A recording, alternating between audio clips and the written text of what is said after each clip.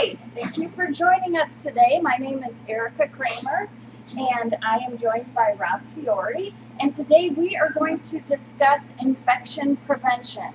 I'm very lucky to be a part of the senior living team at Martin Brothers, and I'm very lucky to get Rob Fiore with us. Rob is our solution sales manager, or as I like to refer to him, he's our environmental services great poobah. So thank you for joining us today and teaching on this very important topic. First of all, we are live, so if we mess up, you will see it, and that's okay. But I wanted to point that out because we have a thunderstorm going on. So it would be fitting and funny if there's a crash when we say something important. That's not on cue. This is live. So I just wanted to get that out there. I wanted to thank you guys all for your hard work that you're putting in to take care of our seniors during this time. While we're still learning about COVID-19, one thing that experts do know is that seniors are the most vulnerable population to be affected. They are the ones that have the most complications and worse outcomes.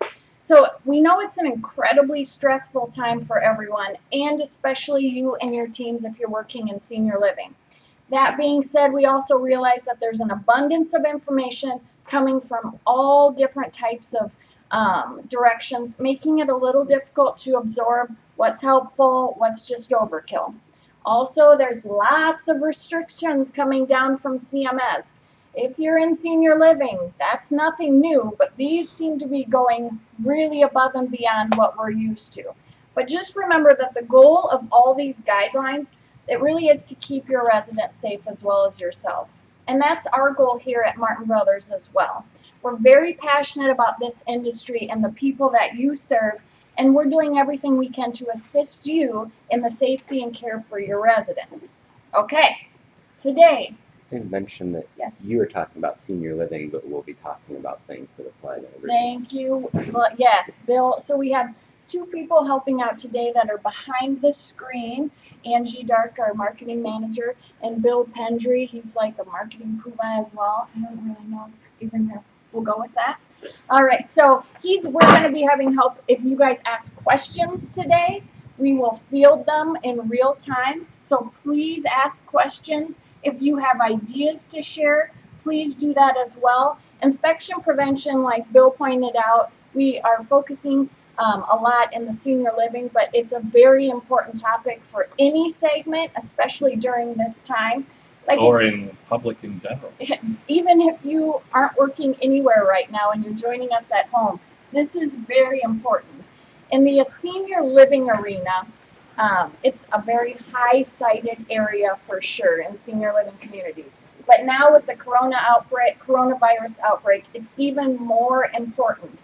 Everyone listening is part of a team that does an extremely important job caring for our seniors if you work in senior living. If you're joining us from that segment and you're on the environmental services team, you are a VIP right now. We need you to listen and reflect on how you're doing things. But we want you to be honest if you're doing these procedures we talk about correctly. So, are you doing things such as leaving the surfaces wet for that 1 or 2 minutes as the directions tell you to do? Or are you wiping it down just short of that mark? Are you really hitting the high-touch areas, or are you skimping? You have an important role in the safety of your team, of our loved ones, and of yourself. If you're joining us and you're not on the environmental services team at a senior living, but you are at a senior living or anywhere else, don't leave, because we're going to be addressing all-encompassing topics as well.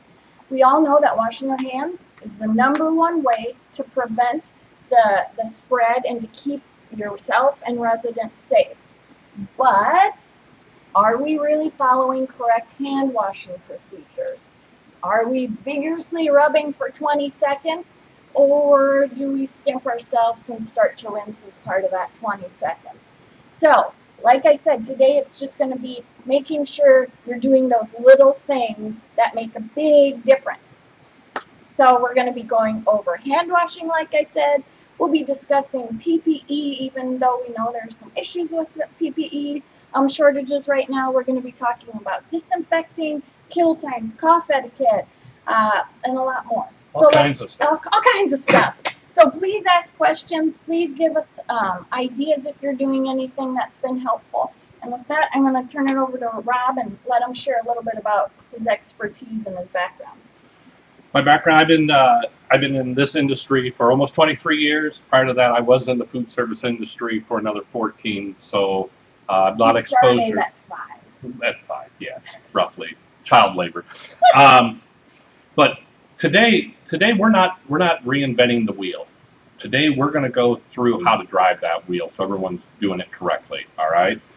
Most of the, if not all the practices are recommendations from the CDC, so we're going to be following them.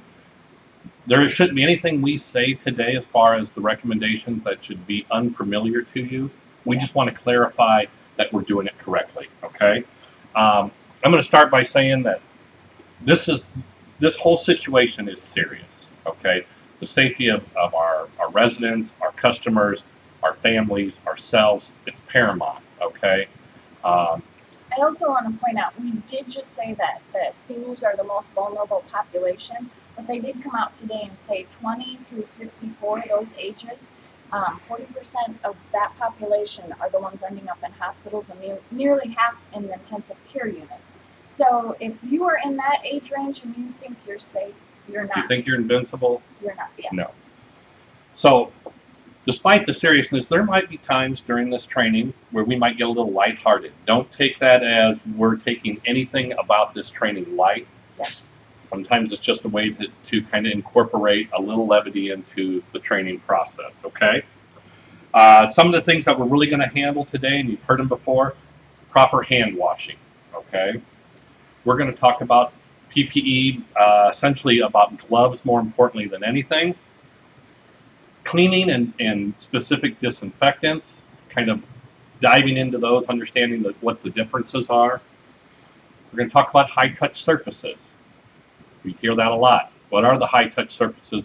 How do we properly disinfect them? We're going to talk about cough etiquette, cough and sneeze etiquette, and we're even going to dive into some dining room cleaning and sanitizing, as well as some dish room sanitation practices, okay? We also want to point out that if we refer to any resources today, that they will be available on the link on our B2B site. So if you log into your B2B site with Martin Brothers, we have a very large colored box with the coronavirus link. You click on that, you will have access to see this recording again, as well as if you missed us yesterday, we discussed communal dining and how to deal with those challenges, but you will also see all of the resources that pertain to each of those training sessions. So don't worry if you're wondering how you can get a hold of these, we will have them available for you.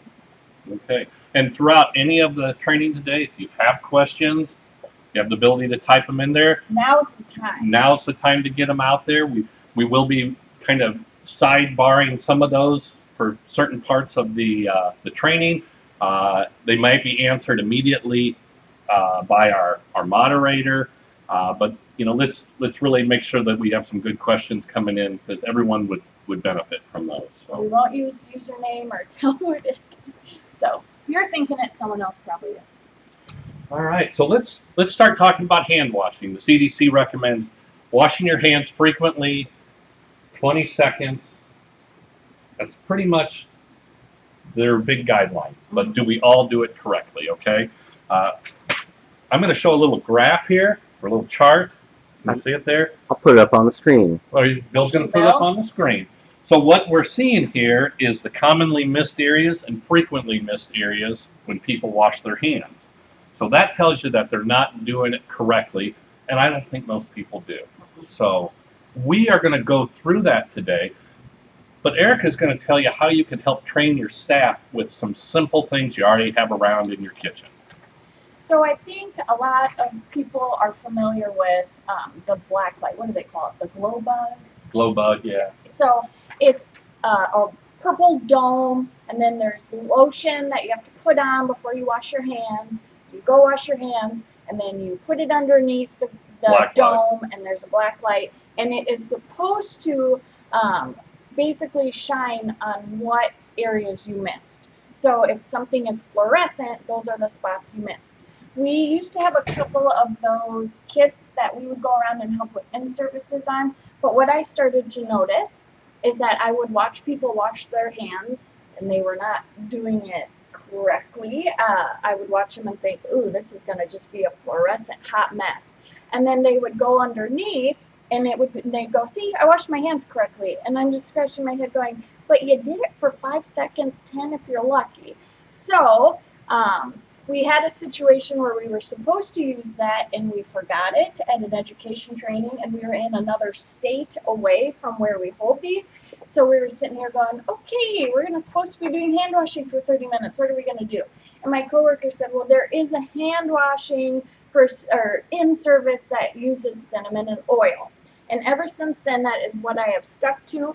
And every time we use this, this scenario and this in service, it actually impacts and has a lasting effect on the staff compared to what the glow bug would do. So all you need is 2 things, well 3, a sink and soap for hand washing, but all you need is oil, any type of oil, and cinnamon. It doesn't matter if you're a restaurant, if you're at home, if you're in a senior living community, chances are almost 100% you have these 2 items. Hey, Eric, can I interrupt you for a second? One of the things I forgot to mention as we start going into all these different things is now more than ever, it's important to call out your fellow employees, your family members. If they're not doing this correctly, don't be afraid to call them out. If they come out and they didn't wash their hands or if they didn't disinfect properly, you call them out because this really is important. Thank you. Very true. Absolutely. And you can use humor, but then correct them and be honest. You know, we're trying to keep everyone safe here. So what we will be posting as a resource is called, it's a hand washing, it's just hand washing, and it, like I said, is an in-service. Objective participants will demonstrate proper hand washing practices. I've done it a couple different ways. I have done it where everybody puts the oil on their hands, rubs it in, and then we sprinkle cinnamon and they have to show correct hand washing. Or I've done it based on the handout that'll be available. When you put the oil and the cinnamon on, the reason why I think this works better than the black light or anything else we've done is it is very hard to get oil off your hands, and it is even harder to get cinnamon off your hands, especially when you've mixed it with oil. So the cinnamon is supposed to represent germs or the virus, and it does a really good job of sticking to areas that are hard to get clean, like around your nail bed, like under your nails, like in the creases. So if someone doesn't do the best job of washing their hands, after they're done, they can smell the cinnamon and they can see it. They can visually see where they've missed. So I think it just impacts them and they go, oh, I didn't wash my hands good enough. So that smell and that sight of it really drives home the fact that you did or didn't do the correct thing. So if you follow what our handout will do, it has you pull 4 volunteers, which we have dug up today. And one washes their hands using no soap. One washes their hands with no rubbing. One is washing their hands with cold water, and one uses proper hand washing. Today we've kind of tweaked that a little bit. We'll have one person wash their hands for 5 seconds with soap. We're going to have one person wash their hands with no soap, but do correct time and vigorous rubbing. We will have one person wash their hands correctly, the great Buddha, and we will have another person not wash their hands, but use what a lot of people use instead, which is hand sanitizer. And we also have some noises too. It's live. I really want to stress the point that hand sanitizer, back me up, Great Poobah, is not a substitution for hand washing. That is correct. That is correct. When you have hand washing facilities available, that would be the preferred thing to do.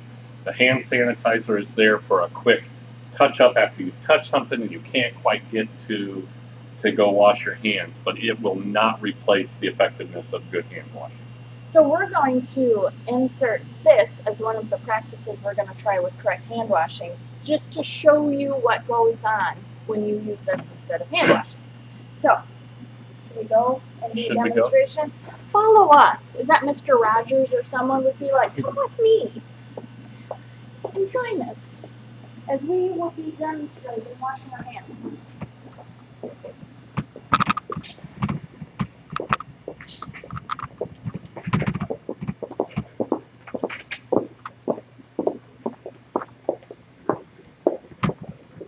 So we have Angie, we have Joe and Ernie joining us.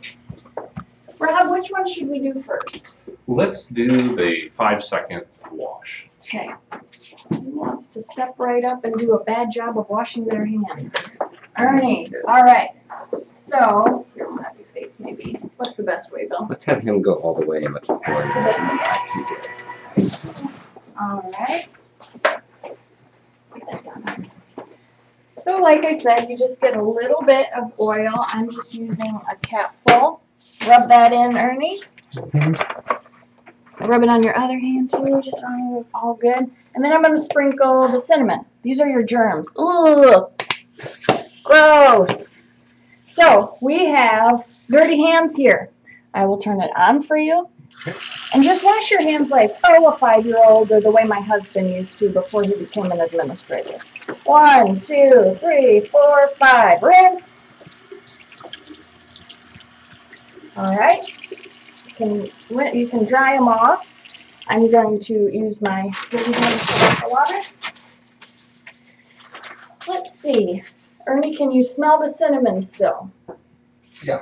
Can you see? Let's show them. How does it look? All in the creases. What about your nails? How does your all around the nails and in between? Kind of spread your fingers pretty wide. So we still got pretty good amount of germs on there. Gosh, Ernie, bad job. Next. Joe, which one's Joe's doing? No soap or No soap. Okay, no soap. So we're going to put the oil. If you want to put your hands over the sink. We'll do oil, rub in the oil to both hands. Yummy. And I will say another added benefit of this, rub your germs in, dirty hands, is that your hands feel super soft afterwards. So after all of this hand washing we're doing correctly, it's nice to get those added oils. Hey, Eric, did you know they asked a lot of people why they don't wash their hands? And you know what some of the things they said? What? They said they're often too busy or don't have insufficient time to wash their hands. They admitted that. That's not a thing, guys. Or hand hygiene interferes with healthcare workers' relationships with patients. Crazy, isn't it? That seems like you don't care about someone if you don't wash their hands more than anything. So we're going to have Joe do 20 seconds vigorous rubbing, like you're washing your hands correctly, but don't use any soap. So just rub those hands in between like you're rubbing before a surgery, Joe. And then Rob's our timekeeper, so he is counting off the 20 seconds.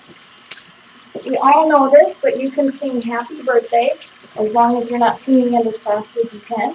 You can do the ABCs twice or once.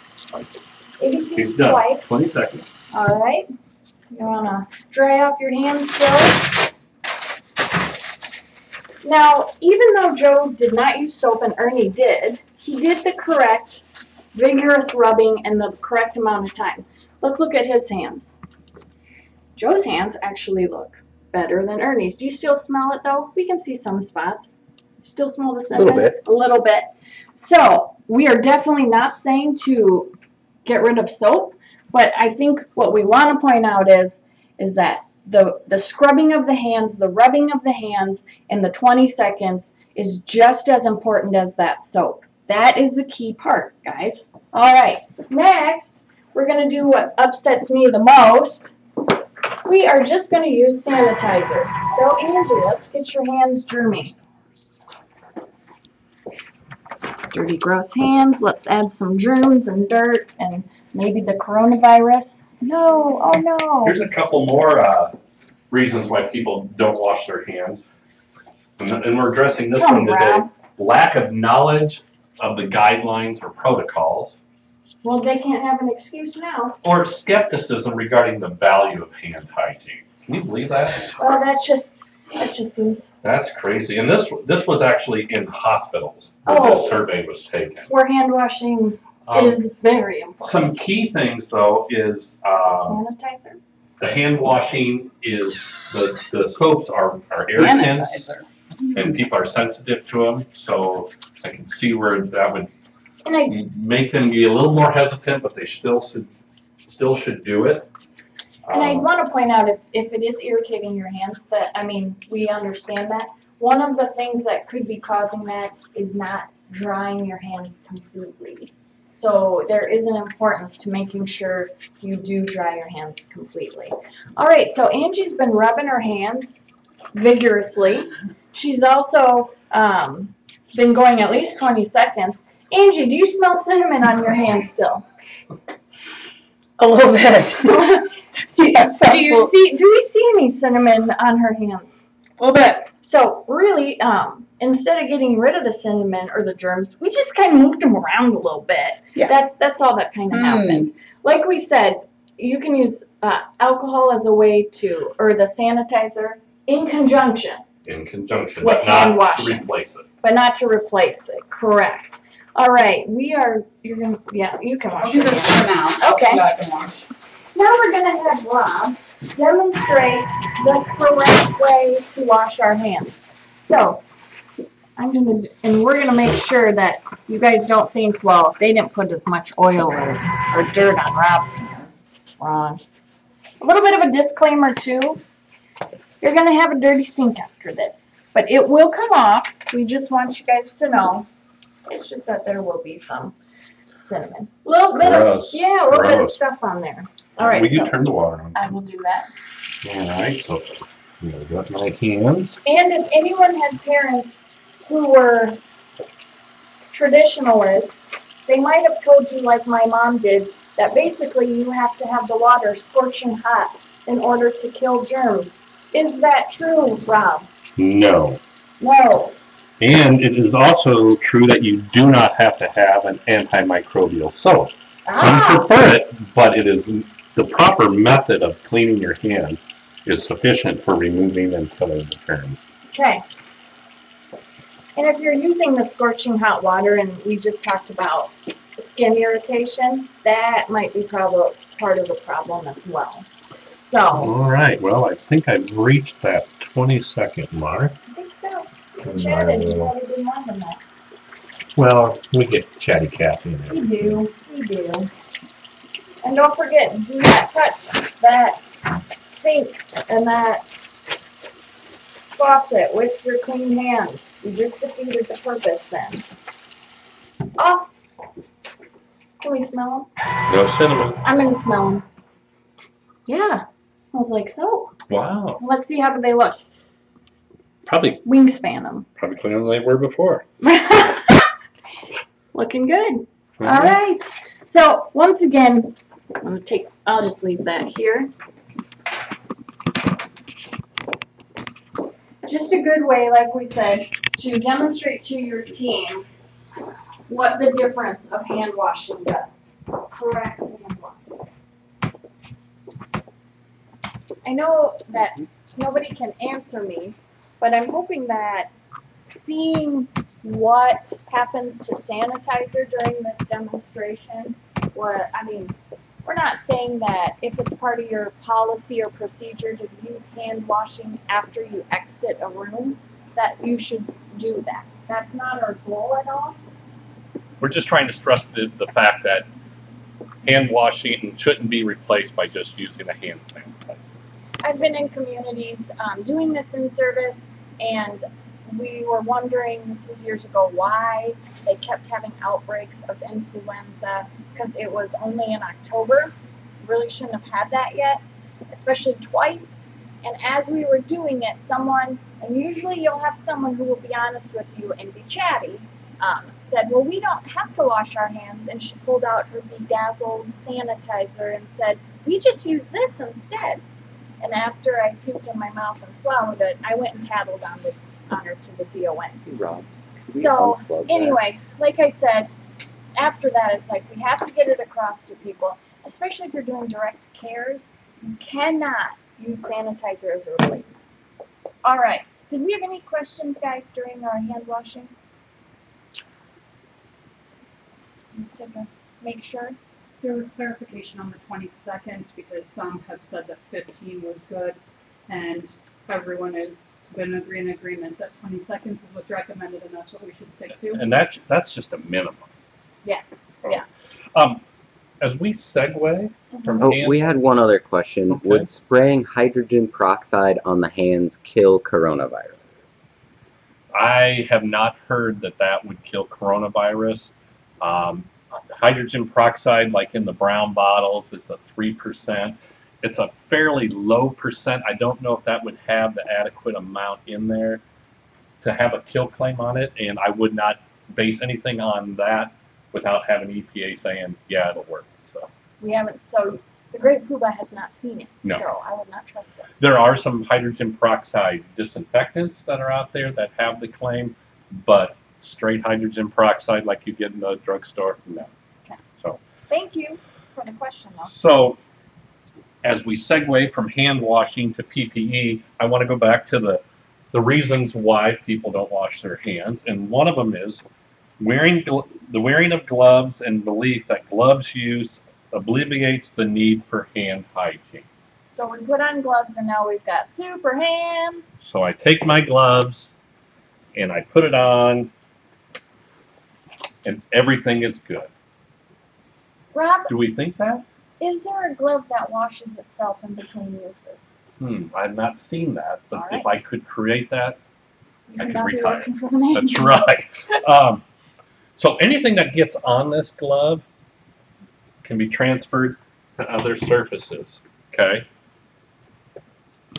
This is PPE, personal protective equipment. It is used to protect the wearer of this particular glove. Okay. Not to protect the. Not to protect everybody else, because whatever I touch with this glove and I touch something else, it's going to transfer. Mhm. So, do I say you don't need gloves? No. But don't rely on gloves to be your sole source for not For safety. not infecting other people. So, one of the things about gloves is once you have them on, and I've been to places they put a glove on, and they'll have that glove on all day, and they think they're great.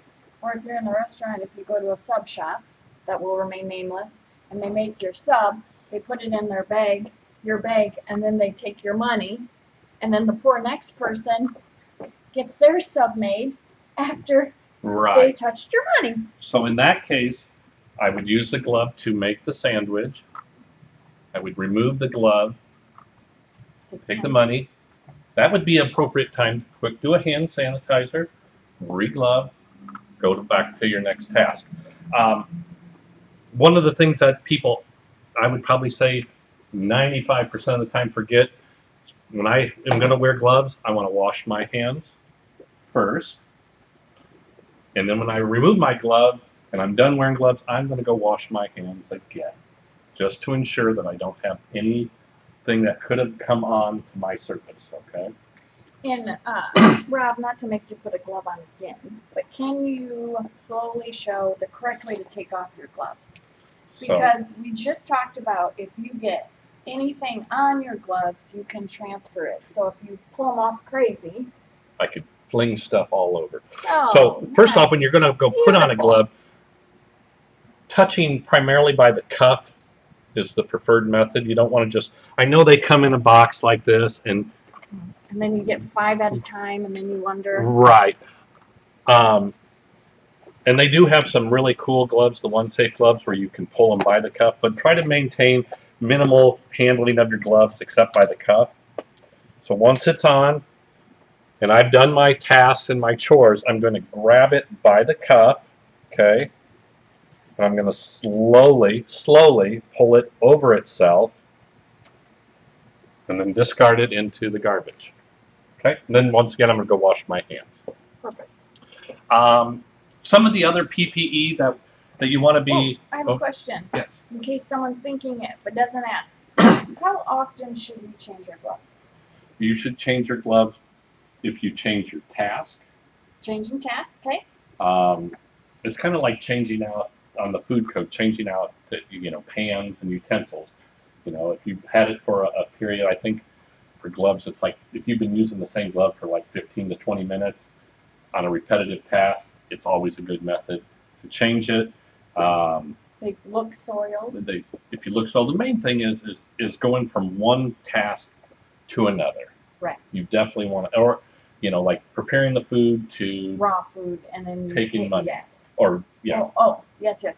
So if you're working in senior living in the kitchen, it'd be if you're patting burger patties or doing something with meat, and then you go and you chop something up that's not going to be cooked. Right.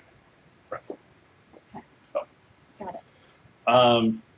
Some of the other PPE that obviously are recommended, because once again it's to protect ourselves. Use of like gowns. Mm-hmm. If you're around certain areas, even when you're working with chemicals, if you have glasses or goggles, mm-hmm. that will help protect getting into your eyes and your face. Masks, which are in a shortage right now. Yes. Even as far as there's shoe coverings, so you don't track anything in from an infected area. Mm-hmm. Face shields, other things like that. And yesterday we addressed it, but in case you didn't join us yesterday, there, like Rob said, are PPE shortages. Basically, all of our PPE gear comes from China, and most of it, a lot of it. And so the coronavirus hit China first, we know, and knocked out a lot of that ability to do production. And then they also had the Chinese New Year for a couple of weeks. So the demand then, and the rest of the country, everyone started getting this virus and it was spreading. So the demand skyrocketed while the supply dropped, and that's why we have this problem. So most of these areas are back up to production, but the problem is that it's not a matter of making the gloves, for example, and then getting them on a plane and getting them here. Most of the time, those products are shipped put on a ship in big, like semi-sized containers. So yesterday, our VP of Senior Living, Joe Bryan, shared with us that while most of the time our vendors or our people that we get the gloves from would be sending 80 a day, they're getting maybe a third of that. So the demand is down like 70% or more, and the supply, and then the demand is skyrocketed. So they are up and running, but don't feel like, oh good, it's going to be okay now. It is, they're saying, about a 2-month lapse before we get to that. We did have a question about gloves. Yep. When cleaning a room, should you change your gloves when you change cleaning of different areas, or when you change residents' rooms? When you change residents' rooms. And I say that because you're in that resident room, so you're confined in that one area. That's one task that you're taking care of. You would be more at risk for your own safety taking off that glove in there and putting on another. But you definitely want to make sure you take that glove off as you exit that room. Wash your hands before going to the next room. And another question, what if we were doing full PPE, someone was in isolation, so if they're using a gown, gloves, and a face mask or a goggles, what would be the way to put it on? So, I didn't bring my donning thing, or I would have shown them. But so you would start by putting on the gown. Okay. And the gown, and then the gloves, goggles, masks. No, I take that back.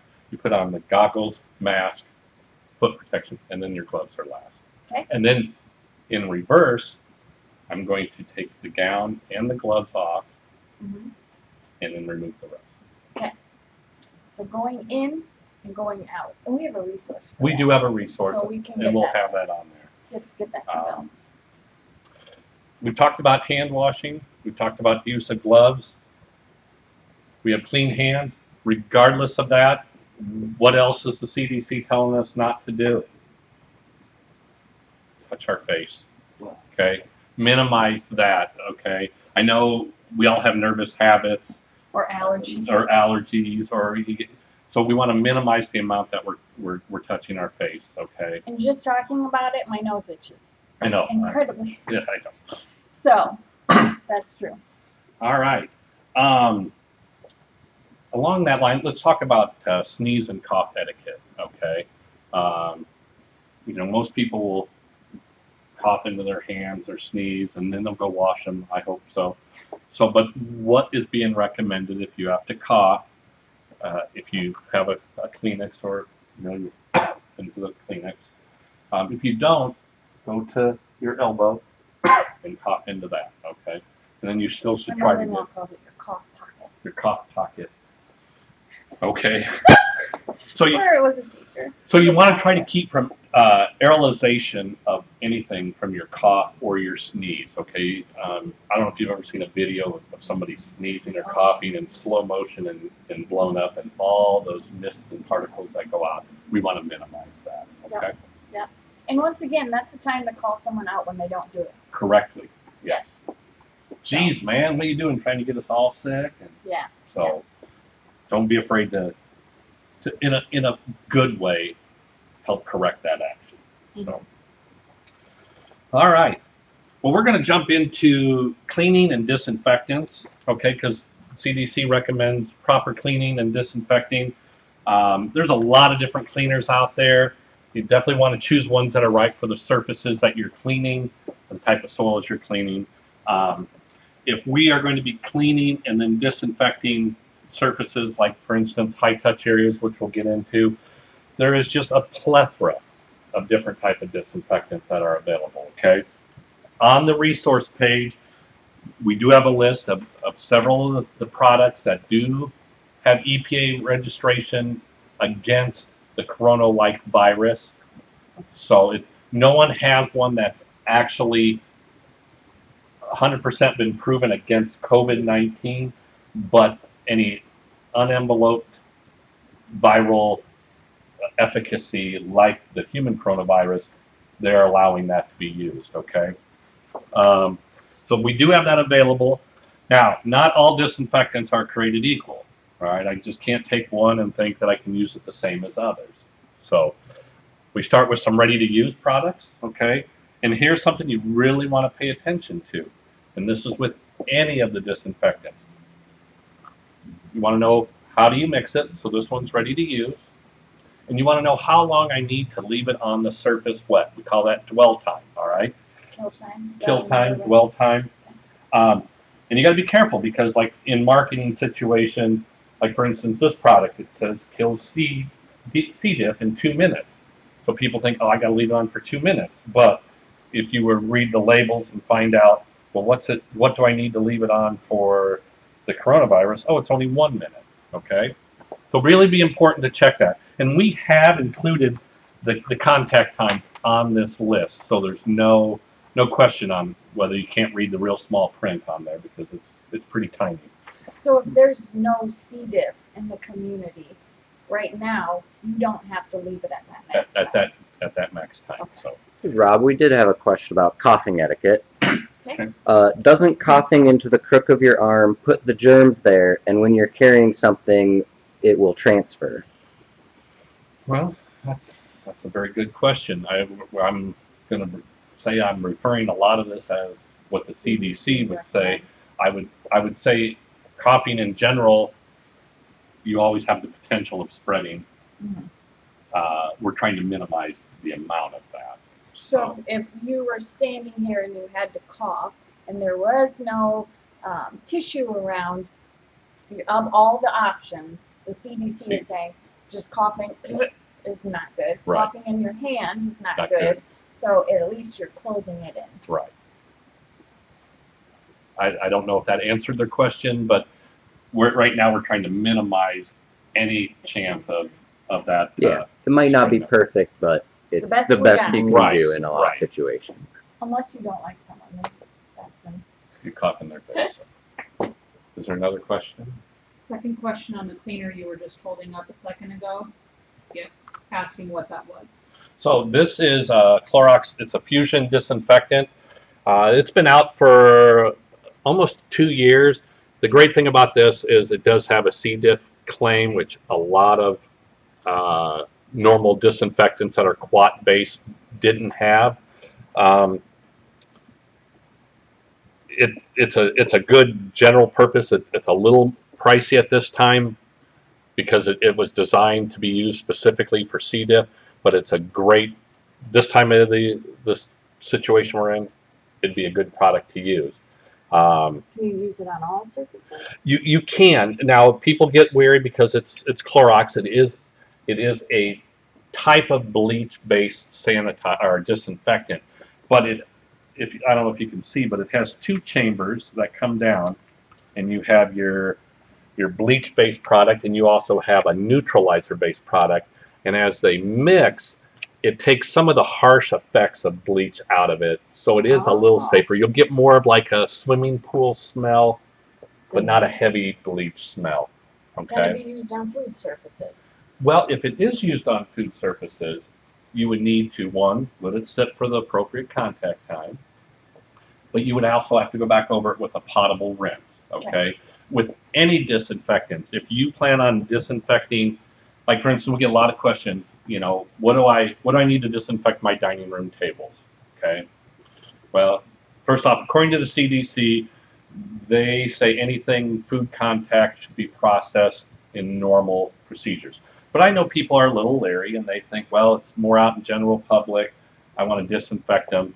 And we have a wide variety of disinfectants. If you use them correctly, proper dwell time, you apply them to a cleaned, pre-cleaned surface. These are not just cleaners. These are disinfectants. And you read the label, it'll say applied to a pre-cleaned surface. What does that mean? That means I would have to clean it first with a cleaner, and then I would go back over it with the disinfectant. Okay. I would spray this on, let it sit for 1 minute, because I'm not killing C. diff today. And then I would have to get fresh water rinse and go back over it. All right? Now you made me lose my train of thought with your question. Sorry. So, but we'll get back into it. Is bleach water mixture a good disinfectant for this virus? So the CDC recommends 1/3 of a cup per 1 gallon of water of regular household bleach. Now, that's their statement for the public, okay? I think what you're going to see in the food code and what's listed from the CMS is they want an actual EPA registered product. Now, you can use the germicidal type bleaches or any bleach that actually has a disinfecting claim with an EPA registration, and they will have directions on how to mix it. What's the kill time usually? Is it longer for a bleach product? No, usually bleaches are going to be right around a minute. Okay. Because bleach is a very aggressive product. So it does have a good kill properties, but bleach is also aggressive and will bleach out our black shirts and will eventually deteriorate finishes on surfaces, and you can't use it on other surfaces because of, you know, the fading and discoloration. So a couple other ones that we have here, another ready to use, the Purell Surface Disinfectant. This is an alcohol-based product. It does have the claim as well. And I believe this one is a 30-second claim, so it is a very good one. But once again, it has to be sprayed on a pre-cleaned surface. And that's for food surface, is that what we said? Food contact surface. This can be used for both. It does have a rating for both, all right? So it is a very ideal situation if you wanted to use this on your dining room tables. I've been using that. And it doesn't smell harsh. No. So usually if I use something at home and my kids go, oh, what is that? Because it's a bleach product in it. This one, this is alcohol-based in it. Yeah. And this can be used to disinfect your food contact surfaces without a potable rinse. Remember, anything that you want to use, read the directions that are stated on the label. Read the dwell time. We want to be diligent that we're leaving it on as long as it's supposed to be left on. So, like for instance, this product here, the Neutral Lemon Disinfectant. General purpose disinfectant, 2 ounces to a gallon. We've got it on the list. But it has a 10-minute dwell time, contact time. So you have to be diligent about leaving this on the surface for 10 minutes, okay? Is it safe to say that the longer the kill time, the less expensive it is, probably? Not necessarily. It goes more to the components that are built into this. Okay. So I would say the majority of disinfectants that we use day in and day out are quat-based disinfectants, okay? It's a safe component, safe on surfaces. Gotcha. It doesn't have a shelf life per se like bleach does. It's not aggressive like bleach does, but it does take a little bit longer to do. Okay. And when these companies go to the EPA to prove that they kill certain microorganisms, viruses, bacteria, they have to prove it and they have to show how long it takes. So if I shortcut this and put this down and I only leave it down for 6 minutes, leaving it wet, then I'm not effectively taking care of all the kills that it should be doing. So 10 minutes seems like a long time. So what do you have to do to make sure it stays wet that 10 You minutes? may have to repetitively spray it on. If you're going to use a towel in a bucket, you're going to have to make sure that it stays plenty wet. Okay. And that's a good question because this is another thing that's very popular, are the disinfecting wipes, okay? And the disinfecting wipes are great when you want to do just a quick touch sanitize, which is 99.9% of killing. But disinfecting, we're going for 100% kill, and we're going to go specifically for some of those nasties out there like coronavirus, okay? So that's the difference between sanitize and disinfect. So the thing about wipes is people like to overuse a wipe. So if I was going to do a dining room, I'm not going to do 7 tables with a wipe because I'll have lost the product in there. So a lot of times I would say limit this to 1 table or 4 chairs, and you want to make sure that you are putting it on and not constantly rubbing it off. Pre-clean surface. Once again, get it pre-clean. You're removing all of the gross soils that you see, and now we're going to go back in and go after the ones we can't see. So, just important. These are a lot like hand sanitizer as far as I'm concerned. They're great, especially in a pinch where you don't have any product. You can wipe it down real quick, but make sure you're leaving it wet and you're not overusing these. Like at home, I use them on my door handles. Right. But don't do all the door handles with 1 wipe. Got it. Okay. That is good to know. Another one that we're getting quite a run on is the quat sanitizer. Okay. So this particular quat sanitizer that we sell to almost every one of our healthcare and restaurants has a 3rd sink sanitizer, a food contact surface sanitizer. We run this at 150 to 400 parts per million. That's the rating for it as a sanitizer. This particular product has a rating against the coronavirus, but you have to mix it at a heavier ratio. Okay. And the ratio is 0.78 ounces per gallon, which is roughly 550 parts per million. Okay. So if you, on the safe side, would mix this 1 ounce to a gallon of water, use it as a disinfectant, 10-minute dwell time for disinfecting. Okay. But it does give you 1 product that you can use for food contact surfaces and also use in other parts as a disinfectant. Multi-use. Right. Got it. One other thing I'm going to stress whenever you're using a concentrate, that you have the proper labeled bottle. You just can't write disinfectant on it or sanitizer on it and put it out there. Or God forbid you would not even have a label on it and just assume, well, I know what's in there. But you don't know what's in there. No. It is actually a code regulation, and the labels have to be specific with the ingredients. It has to have site label or site words.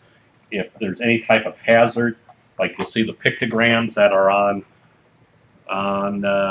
let's see if I got a pictogram on one of these labels. They may not. They're both neutral, so they may not have it. But if they had a pictogram and in a dilution, they still have a very bad health rating, they'd have to have a pictogram as well. You will get cited. I've seen it more often in senior living than restaurants, but you do need to have the proper identification. Any product we sell the TMA, the multi-clean. We even have Clorox labels for spray bottles. Contact your salesperson. They'll put the request in. We mail them directly to you. Awesome. Okay, we've got a couple questions. Okay. Okay. What would you recommend to clean a resident room other than bleach and water? I would recommend probably like our, well, are we talking cleaning or disinfecting? Let's just say cleaner. You can use a number of different cleaners to clean a room. Usually you're going to use a neutral base cleaner whenever you're cleaning a resident room. But as far as disinfecting, I would use some type of neutral base disinfectant. The neutral lemon, the Q256 from MultiClean, the 256 works from TMA, the Millennium Q64. They're all good concentrated disinfectants. Once again, you just have to look at the dwell times for when you're doing that. You can use the Fusion for those type of situations. It's perfectly fine. It's just going to be a little bit more pricey because you're dealing with a ready-to-use type product. Once again, you can use bleach, but I will tell you, bleach is corrosive. Over a period of time, bleach can cause some damage to surfaces, and bleach is not a friendly. It's not a friendly chemical. Doesn't play well with others, and if bleach mixes with certain other products, you can have a reaction that can be very dangerous. So. And any of these products, they can have in more of a wall system, because I would be afraid if I that maybe I especially in this time, maybe when staff are sick, so people are filling in, how are they going to know how to mix it correctly? Yes. So yes. We do provide dispensing units when we put up a lot of our concentrates. This particular product, along with the MultiClean products, have a closed loop system, so they can't pour it out. I don't know if you can see that. So they can't do the glug method. Okay. So it draws through a proportioner at the right dilution, and we make sure that's set properly. Gotcha.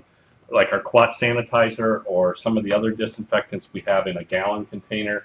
Once again, we do a tube that goes into the bucket or into the gallon through a dispensing unit at the right level. So they just have to push a button and it would dispense. Right.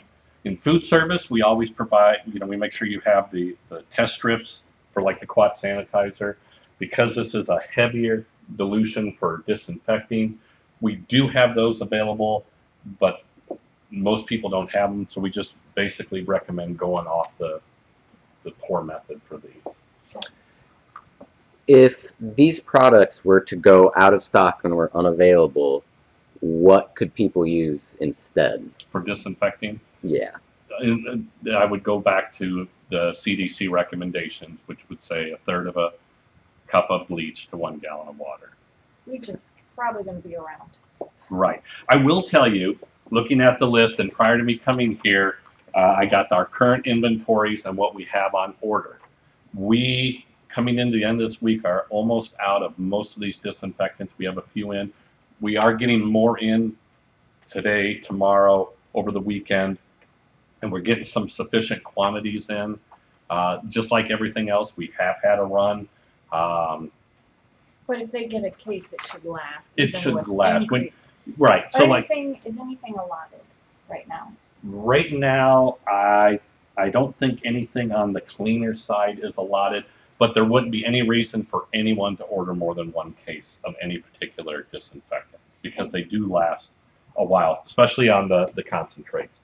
So if you consider, if this was 2 ounces to a gallon and this is essentially a half gallon, you're going to make up 32 gallons of product. So. And just so anyone listening is aware, when I asked Rob if anything was allotted, what that means to us is if something is allotted, and you can get the list, it's always available on our coronavirus link. So go to the B2B, click on that. That's updated a lot faster than sometimes information to your sales rep even. But if something is put on an allotted list, that means usually there is only a certain amount you can order, as well as the fact that if you never ordered chemicals from us and something was allotted, you would not be able to start ordering it from us now.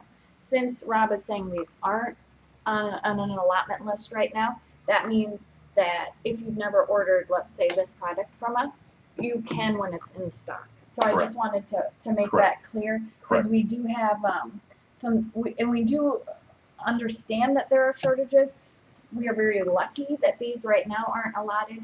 So when Rob says they are out of stock, that's not the same thing as an allotment. So Right. I just wanted to clarify to let everyone know they can go ahead then. Okay. Don't hoard though, guys. That's like people are doing with toilet paper and pasta in the grocery store. Order as you need it. If people are interested in spray bottles and labels, do we have those available? Talk to a sales rep. They need to talk to the sales rep. The labels, we will provide at no charge. The spray bottles, we sell them as a complete set, trigger, and we have them in a 32 ounce, a 24 ounce. And we do have some that are sold separately. I will tell you, we have a good supply of them, but we are being very conscious that someone's not going to put an order in for 50 of them when over the last year they bought 5. So that'll be watched. we want to make sure, just like anything else, we want to share it so everybody has an opportunity to get it. And once again, once you mix this up, you don't need 15 bottles of the same product floating around your building. So. For Quat sanitizer, someone's saying that they can't find on the label or on the SDS that it kills coronavirus. So it does not list it there. It does. Because that was unknown before. Right. It does have a variocidal performance, and we can. I think what we'll do is we'll attach some of the efficacy sheets in on those links as well, those resources. A lot of that, they can only put so much stuff on a label. I mean, I don't know if you guys can notice, but the print is really, really, really fine, really, really small. What do you think? Can you get a good shot of that?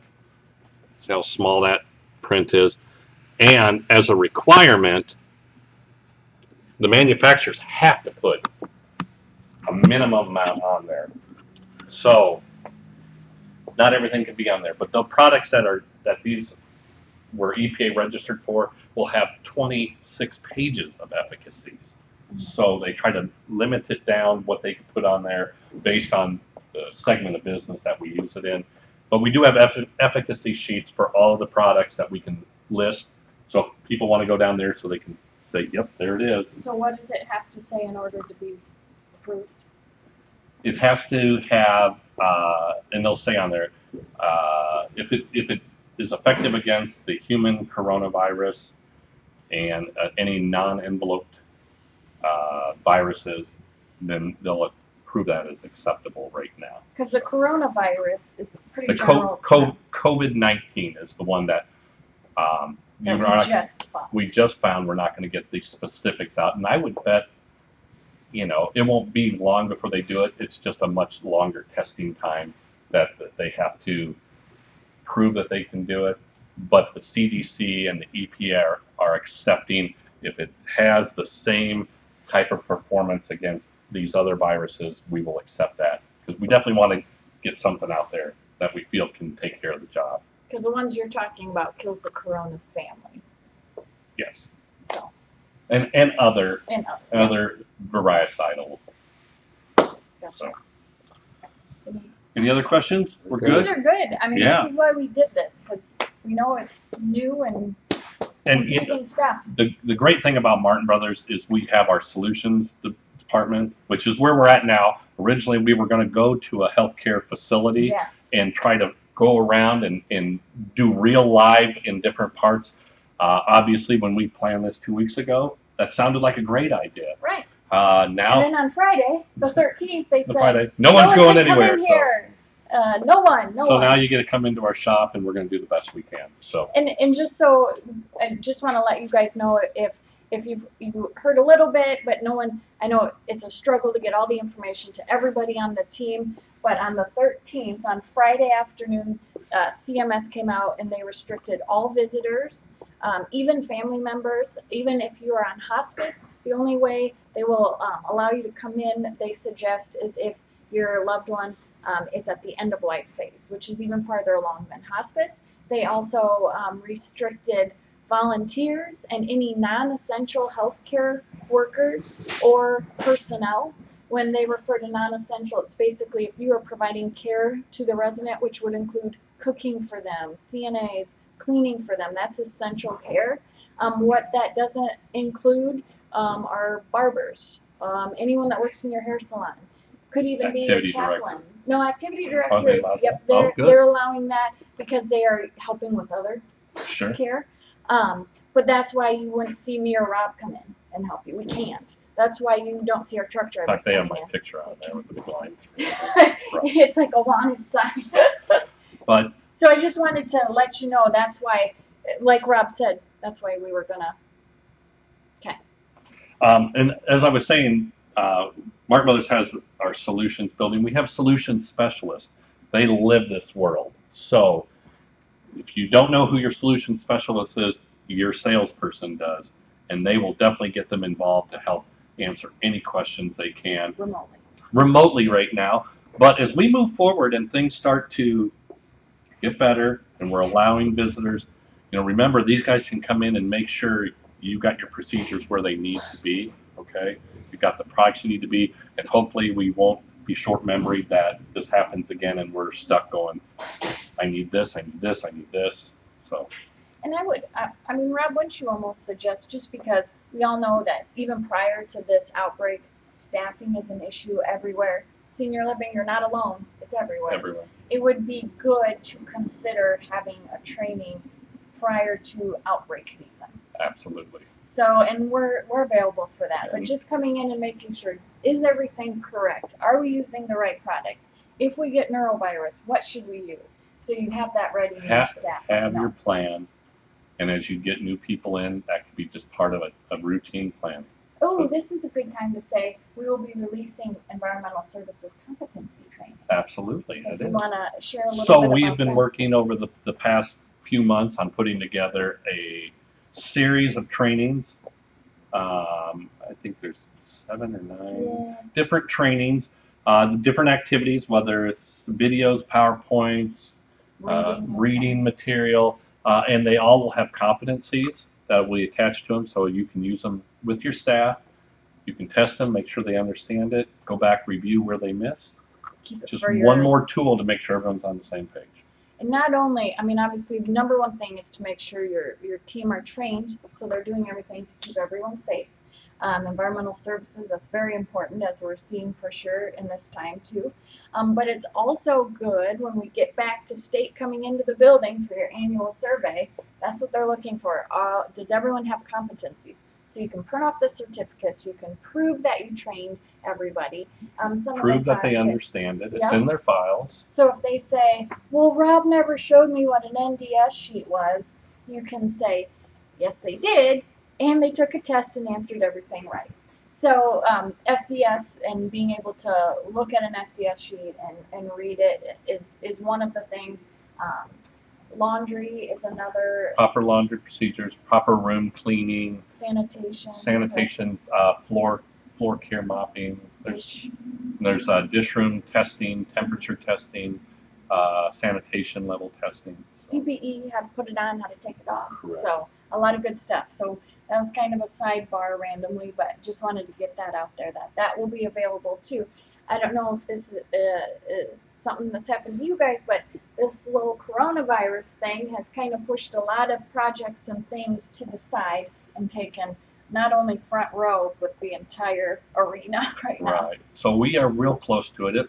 We are doing some final touches on it. We just want to make sure we have everything put together when we release it. Yep. So. We got another question. Yes. With wipes in short supply, can you quickly talk about towels, specifically chicks towels, and the advantages and disadvantages of the different kinds? Can they be laundered? How many times? Okay, so there's a lot in that question. Yeah. So, so chicks towels, there's some different. There are differences to chicks towels. There's some that are disposable. There's some in the dietary side that come in a red bucket. You pour your sanitizer in, use them as a sanitizer wipe, and you still have to make sure that your surfaces are staying wet for the proper dwell time. And when you're only sanitizing with Quad, it's only a minute. Other towels, like for instance, the microfiber towels that we have here, when you use them, they have to be used for one task only. Okay, they can't be used for multiple tasks. So you could use one to clean all the tables, You or could- one for you- one table. So let me grab this, just since we're getting into it. Lucky for everybody, I don't know much about this topic, so I'm going to ask questions that people might have had, or you're going to go, well, at least I'm smarter than that girl. So here would be some good scenarios, okay? And I think hopefully everyone's familiar with the color-coded buckets, all right? We have a detergent bucket. So this is your cleaner. So your cleaner goes in here. I have a dedicated towel just for my cleaner, okay? Now, I can keep it in the cleaner. I can wring it out and have it outside the cleaner, but it's only for the cleaner. This is our rinse bucket. Some are blue, some are gray. This is designated. So once I've cleaned, I want to get the residual detergents off a food contact surface. And that's when you use the rinse bucket. Once again, dedicated towel. And then I have my sanitizer bucket. My sanitizer in there, sanitizer towel. Sanitizer towel stays in the sanitizer when it's not in use. Stays in. That is the rules, okay? You can't bring it out and fling it on your shoulder and walk around. And have you been to my house when I cook? So you need to leave it in the bucket, okay? All of these can be laundered, okay? As far as how long, how many washes, these are microfiber. Typically microfiber, they say anywhere from the brand 100 to 200 washings. Microfiber does not need a lot of product because of the nature of it. You use a little bit of detergent. You don't need bleach. Absolutely no softener, and you'll be able to reuse them. The main thing to think about whenever you're talking about laundered towels is one task, one towel, not one towel, multiple tasks, okay? We get a lot of questions about, can I use just a terry cloth towel for my quat sanitizer? And you can, but what has been proven in the industry is that the cotton materials in the terry can actually weaken the sanitizer. So we do have some of the quat safe towels that are available, and a lot of places have gone to that. Okay. And we also have places that don't use the bucket. They use the spray bottle for their sanitizer. Okay. So. And then what are the it's not chickpea. Is it which towels are they talking about? The Chicks. The chickpea chick. Okay, the So, chick towels. you're right. And there's also like the certain towels which are available for sanitizing as Are well. those the ones where the color changes? Right. Okay, Right. so once it's not used, you shouldn't use it anymore. It's no color. Is that the way those work? That means it needs to be recharged. Got it. So Recharges. So that's just like a wipe. You don't want to use that wipe for too much, but we can't tell when we're losing effectiveness of that wipe. On that certain towel, we'd be able to tell. So, and since I've got the buckets here, I'm going to do a quick rendition. Food contact surface, dining room table. We're going to clean the gross soils off. Okay? Okay. Cleaning towel, cleaning bucket. Got it. Rinse. Purpose of a rinse is to get rid of the residual detergents. Got it. So we have full effectiveness for our sanitizer. Leave it wet. This is one, the kill time is A minute. Yep. It's a minute on food contact surface as a sanitizer. Okay. So minute's done, now what? Do we have to rinse again? Nope, Then we're because done? it's a sanitizer. Ah, So, okay. all right. So clean, rinse, sanitize. Any other questions on that you got come up, Bill? If using quat for tables, do we need to use a fresh towel for each table? No. No. As long as the towel is left in the quat bucket. Because remember, we're cleaning, we're getting the gross soils off first when we clean. We're rinsing to get the residual detergents off, so the effectiveness of this quat is not compromised. We leave it in there. Now, here's the common poor procedure, and I'm not going to pick on restaurants, but I'm going to pick on restaurants.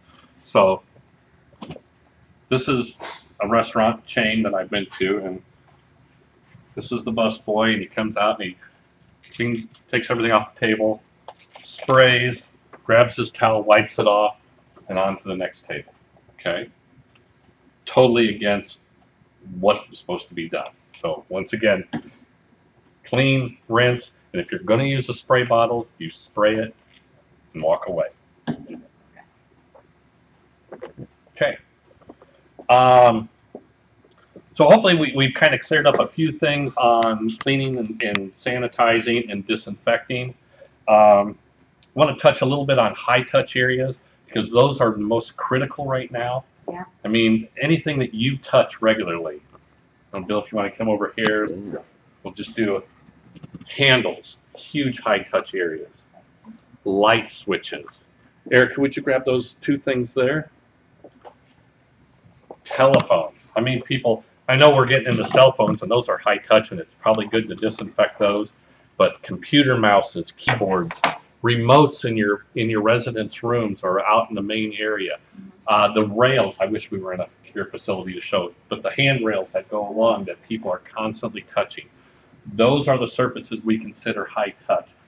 The push bars coming into a room or the poles to open up a door. Even I said to Rob, like the nurse's station. Correct. Like how many people, hey, can you tell me blah blah blah, and put their hands up and there. lean over the nurse's station. So those are the high touch areas, and now not that there is a specific, you must do it every hour or on the hour, but I would recommend at least twice per shift doing that.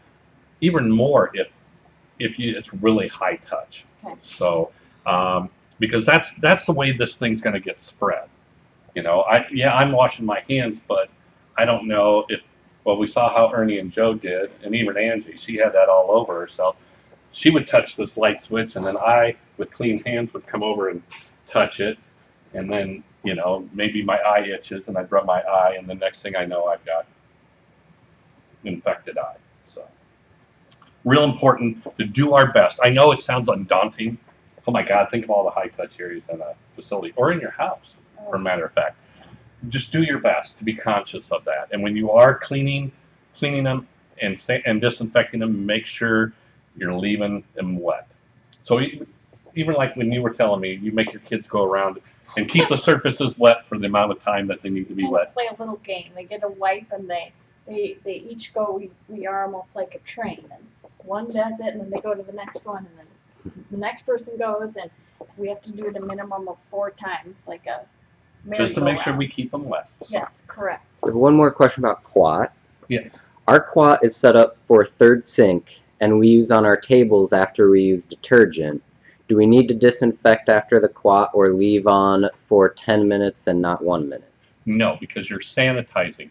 As I mentioned earlier, the CDC doesn't recommend any special procedures for doing your laundry. So for those in the healthcare, you process your laundry the exact same way. Food contact surfaces, utensils, dishwashing, you process those the exact same way. Okay. I know it gets confusing because people think that they have to disinfect their tables. If they're doing and diligent with their cleaning and sanitizing after every use, they don't need to do that. If they want to disinfect, like we said, some people just want to, and they still want to use the quat, they would have to hand mix this at the 1 ounce per gallon to be safe, and that's when it would have to be on for 10 minutes and then rinsed off with a potable rinse. Okay. What product do you recommend for handrails or other high-touch surfaces? So it would be kind of the same thing. You could have your spray bottles with your neutral. I always recommend the neutral product because they're less harmful for surfaces. You can use wipes as long as you don't overuse the wipe and make sure that surface is staying wet. You can use the ready to use. When you use the ready to use, you're just spraying them. You're not wiping them off. Now, Hard to get used to. right. You can use this product here, but it is a bleach-based product, and even though it's neutralized through this unique chambering system, it's still going to have a little bit more corrosive activity. So what I see in the industry is a lot more of the wipes because it's a quick thing to do a handle, a couple light switches. It's easy to go ahead and wipe off something as long as you're keeping it wet for that minute time that it needs to be. So, and I think all of the wipes, that I'm seeing on here are, yeah, they're actually some that are rated as little as 15 seconds up to a minute. So, all right. The last thing I want to talk about, we went through kind of the food contact surface sanitizing, but I want to talk a little bit about the dish room. For those who sometimes they get confused because they think, well, I got this outbreak, I need to do things different. You just need to understand the proper procedures, okay? And most places are either going to have a low temp dishwasher or a high temp dishwasher, and it's imperative that they know which one they have and how to make sure it's operating properly for sanitation. So when you have a low temp dishwasher, you're going to have 3 products: detergent, rinse, sanitizer. The sanitizers are typically a chlorine-based sanitizer.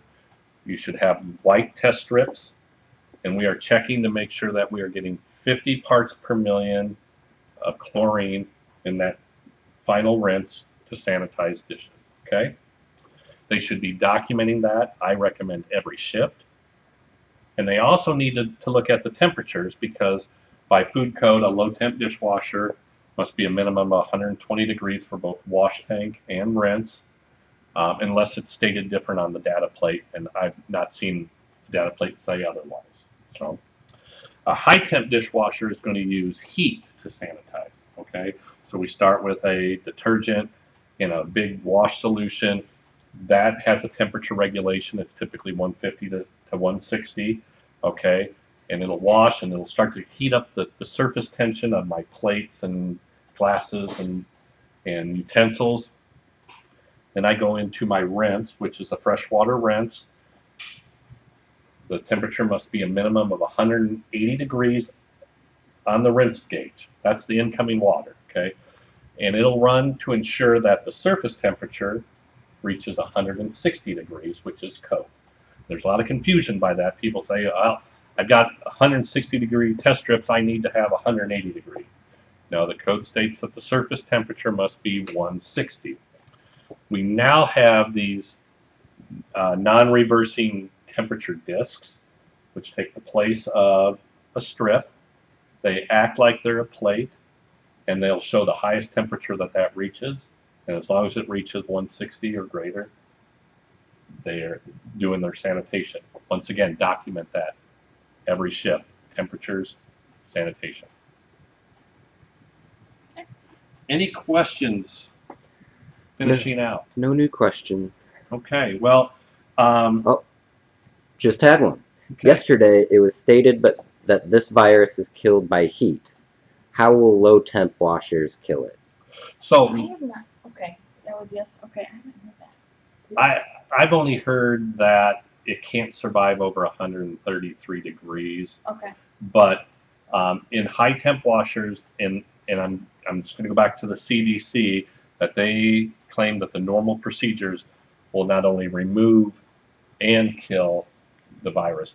Essentially, you're removing most of the virus, and it's going like on a low temp dishwasher.